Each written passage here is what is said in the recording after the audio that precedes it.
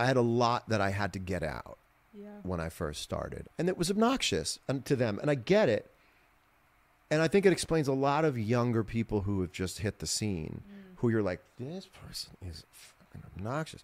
I have a lot of grace for it because you never know how hard someone had to punch to get out of their town or their family or and you just, I think that's where people were like, I got the douchebag title a lot. And I was trying incredibly hard. But I had been trying incredibly hard since I first played the guitar to get where I needed to get. I couldn't get the message like, John, they like you just fine. You can calm down. They like you just fine. Yeah. You know? I really appreciate you explaining it that way because I now too have a different opinion, especially maybe in the music industry or, you know, actors and actresses. Like the way that maybe people are being perceived online and the way they're acting probably is really not who they are. They're trying to elevate to get the attention, to get the approval.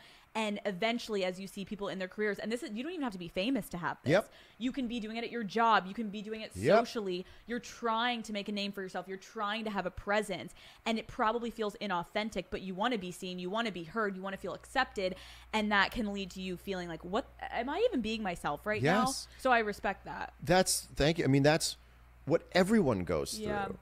Everyone, by the time they grow up, have grace for other people on the way up as they fight through those things. The people who are the most vicious are the people who have yet to ask for grace because they don't need it yet.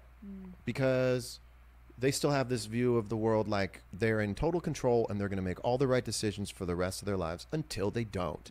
And I feel like that's just something everyone passes through.